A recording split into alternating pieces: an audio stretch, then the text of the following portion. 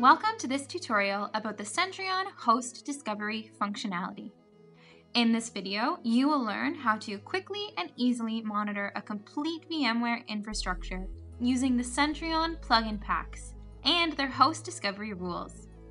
We will demonstrate how Centreon can connect to a vCenter and then automatically discover and monitor the ESX servers and all their virtual machines.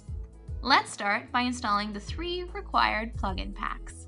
To do so, go to Configuration, Plugin Packs in the menu. In the category filter, select the Virtualization category and click on the Search button. Now click on the plus icon to install the plugin pack. The VMware vCenter v6 plugin pack will appear. The manager here explains the plugin pack dependency that will be installed with the plugin pack. Click on the Apply button.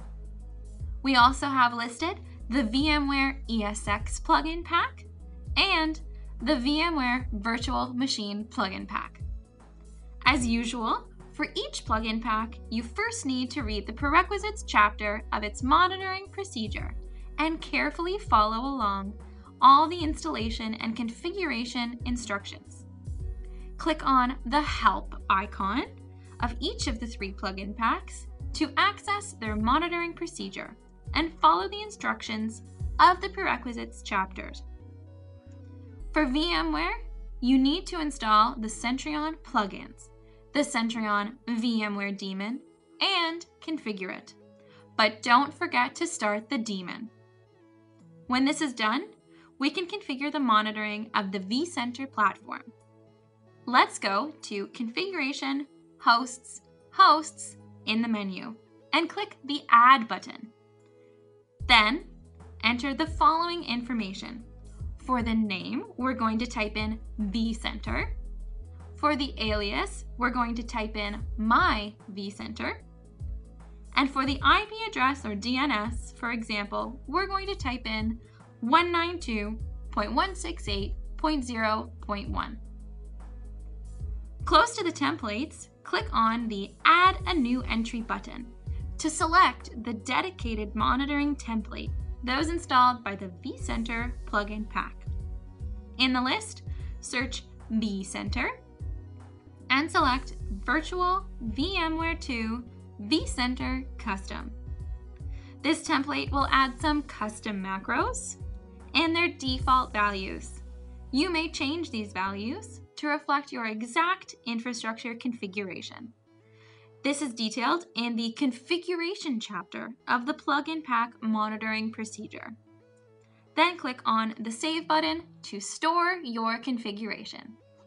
Now is the time to automatically discover the ESX servers. Let's go to the Configuration, Hosts, Discovery in the menu. To create a discovery task, click on the Add button.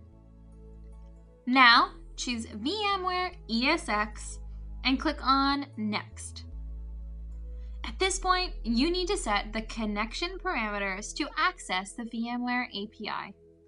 Again, according to the instructed details in the monitoring procedure. Click on Save and Run to start the discovery. A task has been created and will be executed within a few short seconds. Here we can see the task is now complete. Let's look at the result together. As you can see, 4 ESX servers were discovered and the proper monitoring template has been pre-selected for you. You can access details of the host by clicking on the information icon. Here we can see the ESX is part of the Centreon data center. Select all ESX servers and click on Save. The ESX servers have now been added to the configuration. Our VMware infrastructure is now ready to be monitored, but let's add some virtual machines before deploying the full configuration. Click on the Add button to create a task to discover your virtual machines. Now choose VMware Virtual Machine and click on the button Next. Like earlier in the video, don't forget to set your VMware connection parameters and click on Save and Run to fully start your discovery process. Once it's complete, click on the task to go through the results. 274 virtual machines have been discovered, and here you can visualize all items or use the search filter. In this example, we will select the virtual machines pertaining to the mail application. As for ESX, a predefined template has been pre-selected for you. Once your virtual machine is selected, click on the Save and Monitor button. And we're done. By using the Save and Monitor button, we've just added these virtual machines to the configuration, as well as deploying the configuration to fully start your monitoring experience.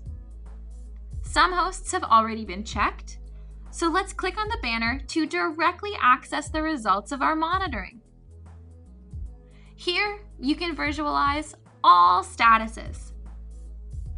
Let's verify the associated services by going to Monitoring, Status Details, and Services in the menu.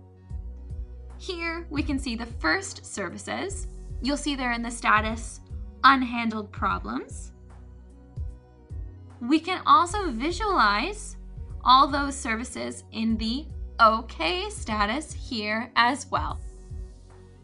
Thank you for following this tutorial, and see you soon for a new one. Check out our other tutorials on Centreon's YouTube channel.